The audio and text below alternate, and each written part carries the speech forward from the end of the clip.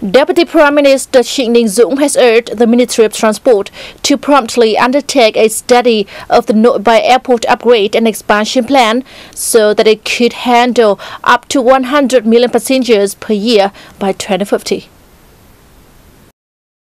The Hanoi People's Committee is asked to collaborate with the Ministry of Transport to manage land for the expansion of Noi Bai International Airport. The details of the plan include site clearance, resettlement of land funds, and sustainable infrastructure.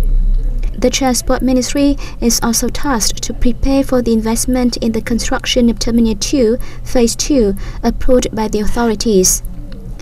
According to the Civil Aviation Authority of Vietnam, Noi Bai Airport is already overburdened as it had to handle nearly 24 million passengers in 2017, while its current capacity is only 21 million.